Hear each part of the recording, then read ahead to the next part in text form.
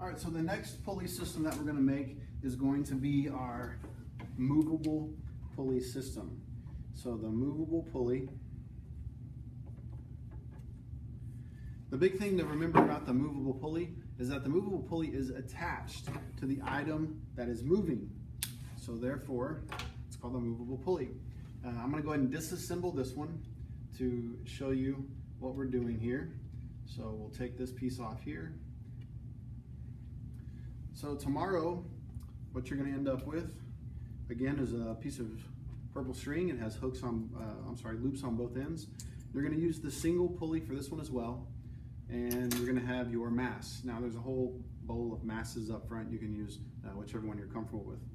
So the first thing that you want to remember is this pulley, for this to be a movable pulley system, has to be hooked to our object, to our mass, to our load. There's a variety of words you can use for it, but these two have to be attached to each other.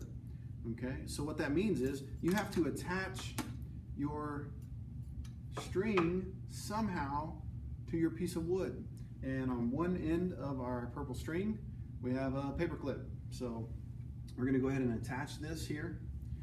And on our other side, we're going to slip this into the pulley. And then we're going to attach the pulley to our object. And once we attach it to our object, we now have a movable pulley system. And I'm going to pull the slack out of that so you guys can see it a little bit better. With a movable pulley, what you'll notice is when you pull up on one side, our input force is up. Notice that our object also moves in the same direction. So we have same direction input and output forces. The mechanical advantage of this system is two. It's as if someone is pulling on this side of the string and someone is pulling on this side.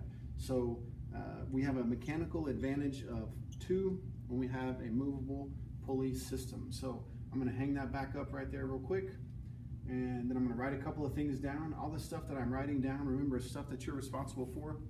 So our forces, same direction as the input force and output force. And our mechanical advantage is 2.